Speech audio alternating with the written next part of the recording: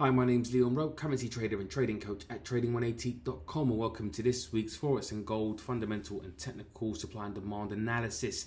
If you're new to watching my videos on my channel and discovered me through YouTube or any other platform, a warm welcome to you. And if you are a returning watcher and subscriber, a equally warm welcome to you. And please don't forget to like, subscribe and share if you find the content that I provide useful, as it's a free way to support the channel and get the quality content out to those that may appreciate it, right? So the week ahead, 29th of January, so coming up in the Forex world. So next week in the United States, eyes will be on the Federal Reserve's interest rate decision, non-farm payrolls, wage metrics, and the unemployment rate. So a lot going on in the US. Also, JOLTS, job openings, ISM manufacturing and services PMI, Michigan consumer sentiment, and factory orders will all catch attention. And really, that's important because it will determine really.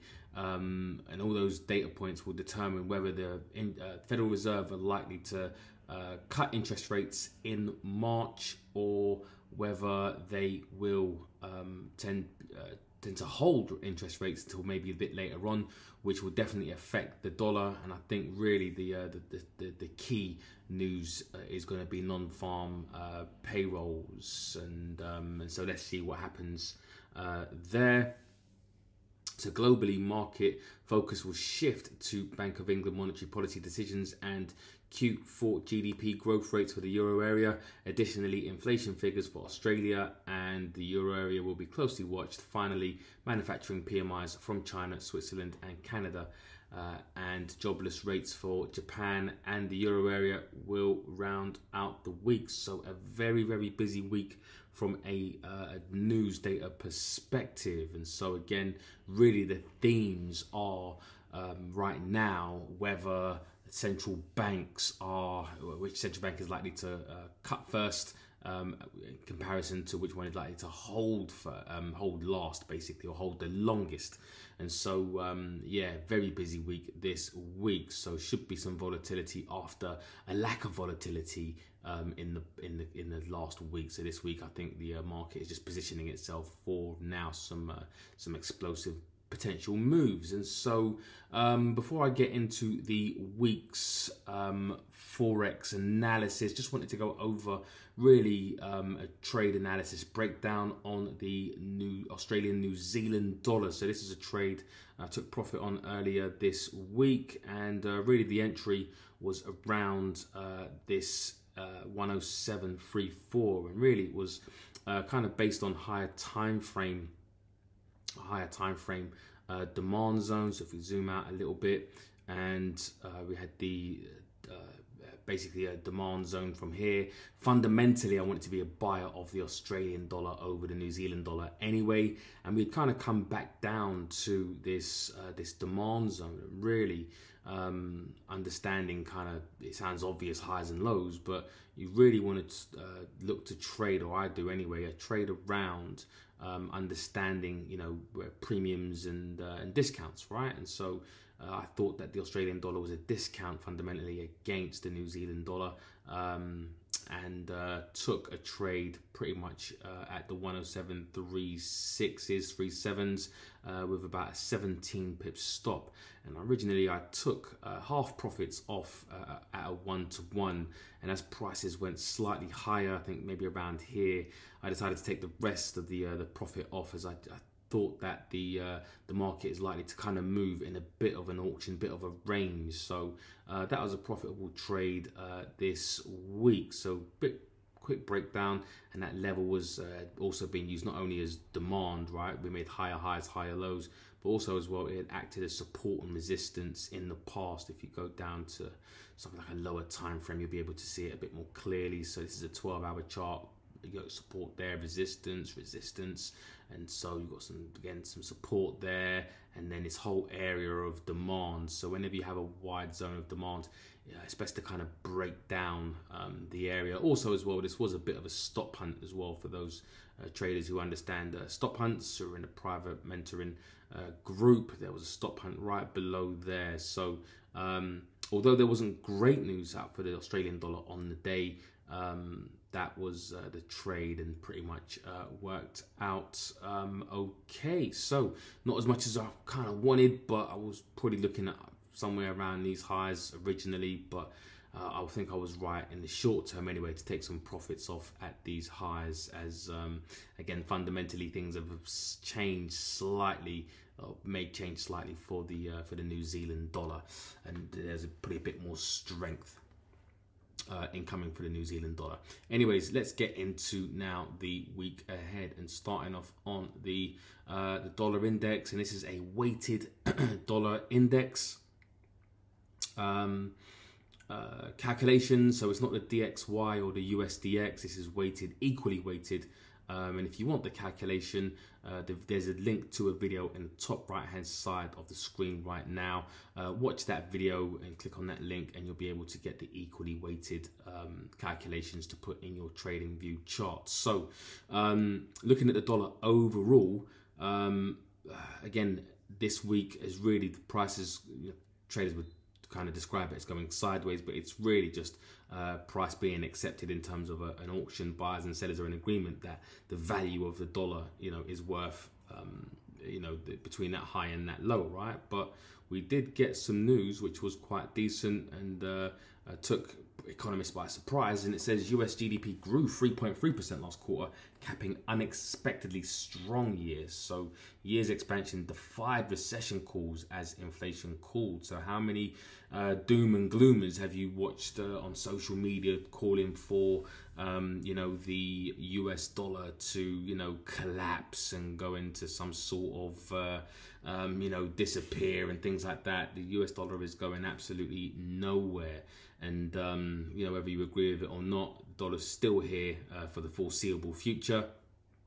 And again, a lot of traders have been caught out, on the wrong side of the market, expecting the dollar to devalue. So again, it's had an unexpectedly strong year. And so the US economy's fourth quarter growth trounced forecasts, as cooling inflation fueled consumer spending, capping a surprisingly strong year that defied recession calls. And so the significance really of this is that the Federal Reserve are likely to hold rates for longer, simply because there's less urgency to actually cut rates. Cutting rates typically happens in the part of the economic cycle where you're heading into a recession.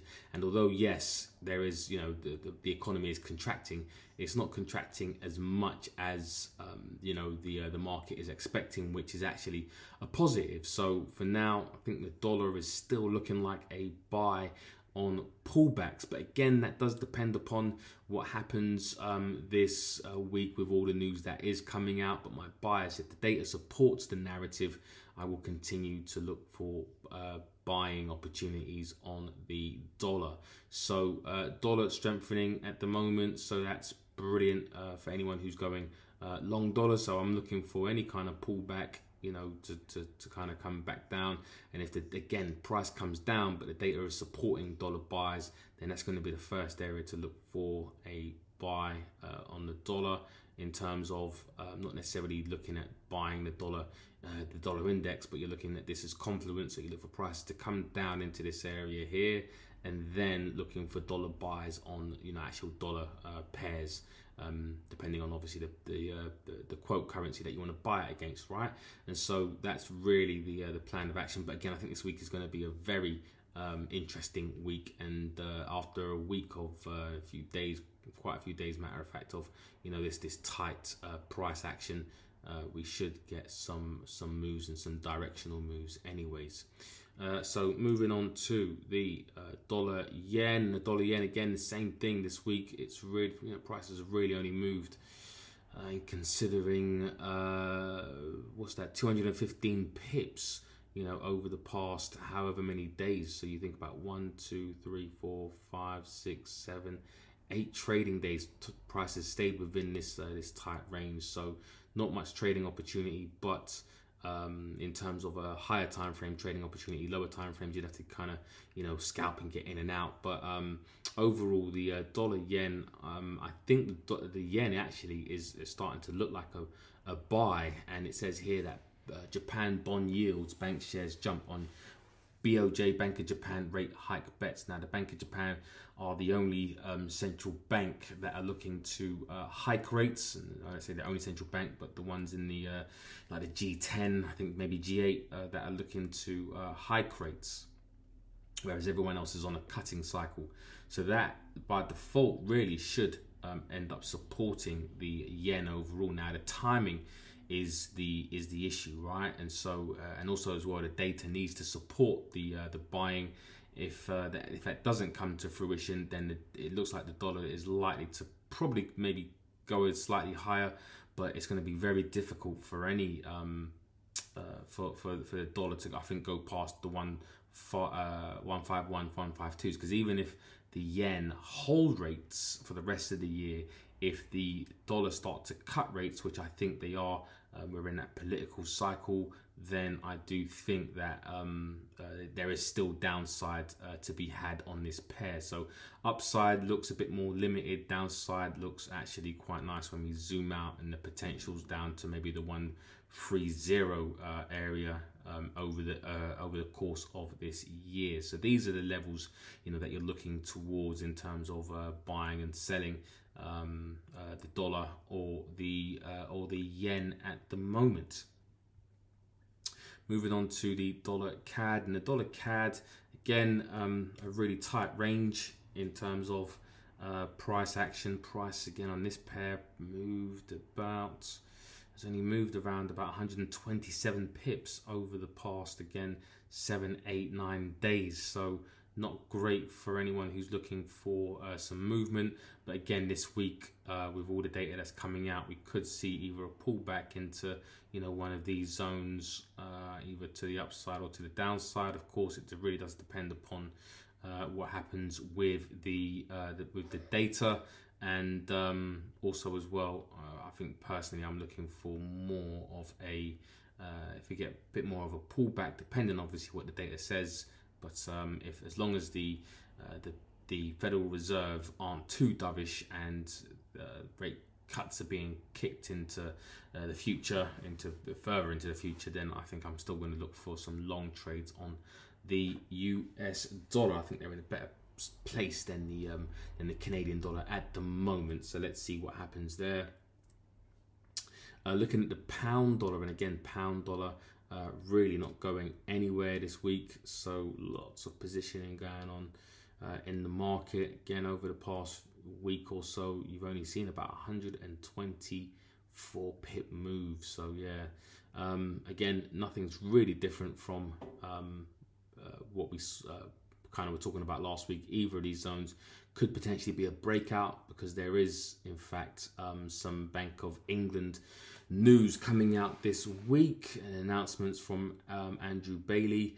But also as well, recently the pound has been just surging anyway, and it says traders pair rate cut bets after PMI beats. So the market's pricing fewer than 100 basis points on Bank of England cuts in 2024, and composite PMI expectedly rose in January, costs jumped. And really, it says here is a quote, strong PMI numbers from the UK, which despite all the fretting about the risk of the UK slipping into recession, suggests the economic outlook is looking quite bright still, said Stuart Cole, chief macroeconomist at Equity Capital in London. Robust growth and strengthening price pressures are not a scenario the Bank of England will want to be loosening policy into, and that's basically what's happening with, for example, the US dollar. We spoke about the US dollar earlier in terms of GDP, growing more than expected. So it's the same basically logic that applies to the pound as well, right? So if the pound is seen avoiding a recession, then you should see some strength. But again, when it comes to two strong currencies, then price is likely to do something like this.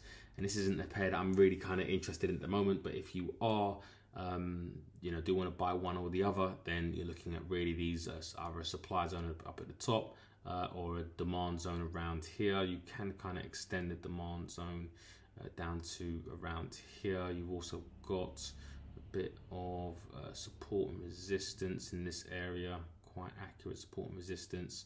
Same thing around here as well. So these are some nice levels.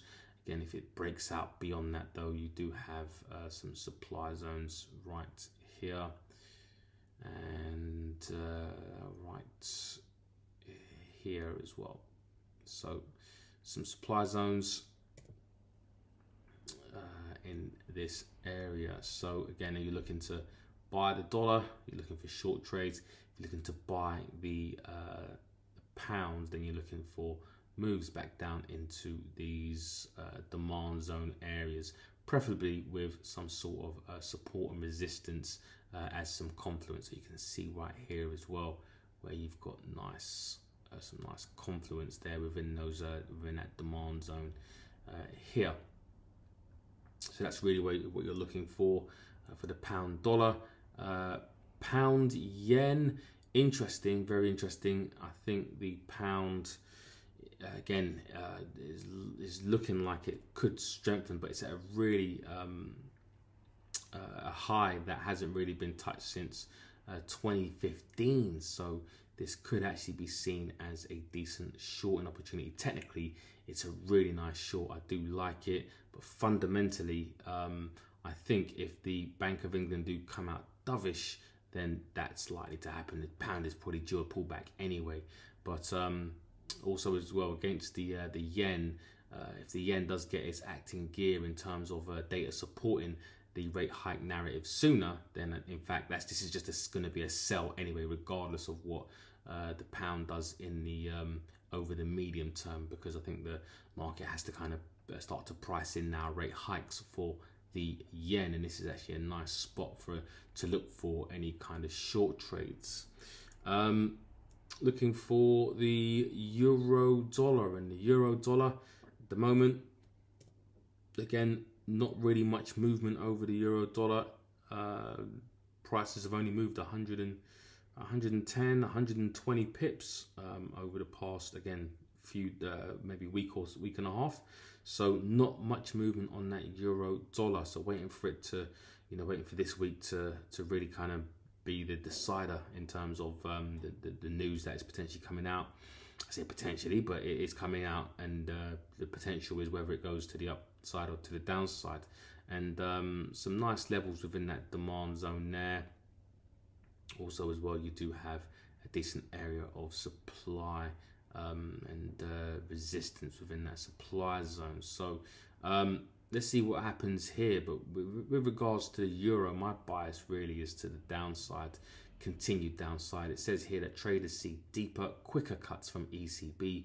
Money markets point to more than 50 basis points of easing by June, and German bonds rally with 2-year yield down as much as 10 basis points. So it says here traders amped up bets on the extent of interest, on the extent of interest rate cuts expected from the European Central Bank, saying President Christine Lagarde gave more emphasis to the economic challenges faced by the bloc than to inflation. And so again, both are looked at in terms of inflation and GDP, but she's obviously they've obviously interpreted that she's more worried about GDP. So ultimately, when we look at the euro facing way more issues than the US at the moment. It's still a bit puzzling as to why the market would be pricing in rate cuts for the US dollar more than or sooner than they would for Europe. But at the same time,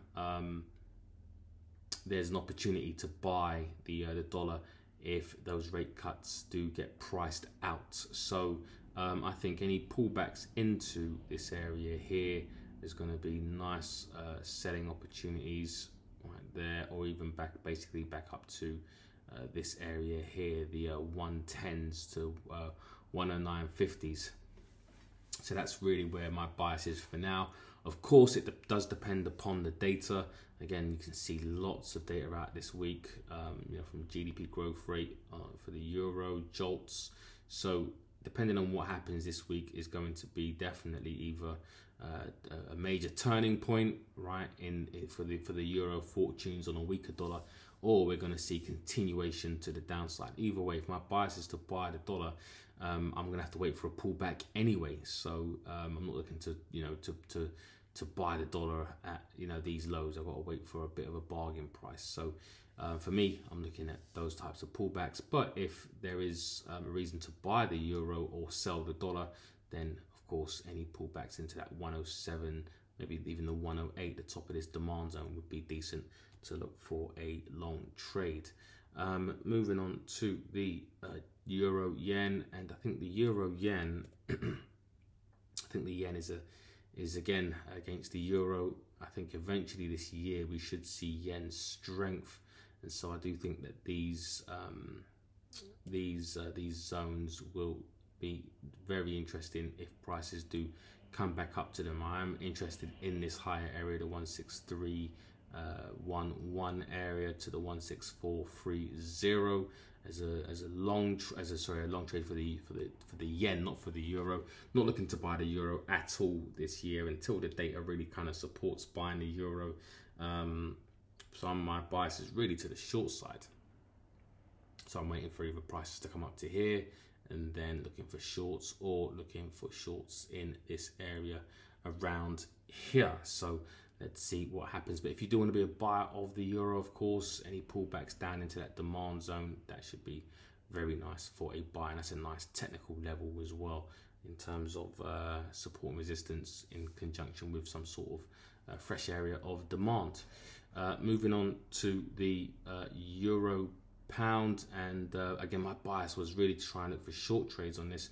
The prices just haven't pulled back enough, so still looking for overall bearishness on this pair to buy the pound. I think the pound is in a much better place in terms of economically, and also as well from a monetary policy perspective. The market is pricing in later rate cuts, and this is the reason why you're seeing this move to the downside. It's just really how to kind of get in on this area. So changing that to demand. So looking to buy the pound, you're looking for short trades, and the nearest supply zone is going to be right there. So really a pullback into this area here, undecided there, I think. And also as well, you do have some support and resistance within that area. So again, going down into like the lower time frames, you can see that area touch very, very nice. And in fact, there could be a stop hunt above that area. That would be even nicer if there was a stop hunt above there, and also an unfair auction that needs to be filled around here. So lots of reasons to look for short trades in and around this round number, the 0.86 area, and even just above that would be quite nice for a short trade.